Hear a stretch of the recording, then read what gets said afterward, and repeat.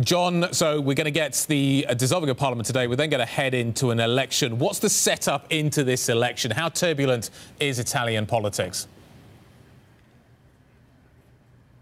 Right, well, so far the only certainty seems to be that we're going to get a hung parliament with neither Five Star nor the Democratic Party, which is second in the polls, nor even a possible centre-right coalition winning an outright majority in Parliament, which means we may face weeks, months of negotiation from after March, and possibly with the plan B being a government headed by Prime Minister Gentiloni to take Italy to possibly new elections in the autumn.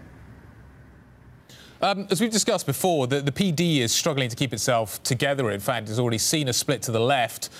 Will Mr. Renzi be heading up that party as it runs into the election?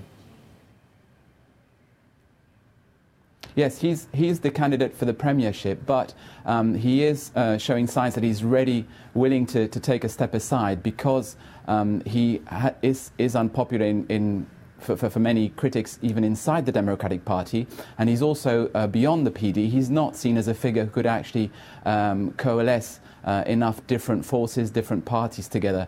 Gentiloni, in contrast, who is a close ally of Renzi, who was put in the premier's job by Renzi himself, has emerged as not only a very popular figure, one of the most popular politician in Italy, but also as a figure who's more conciliatory and who could perhaps manage to pull together a coalition. John, thank you very much indeed. John Follain joining us out of Rome.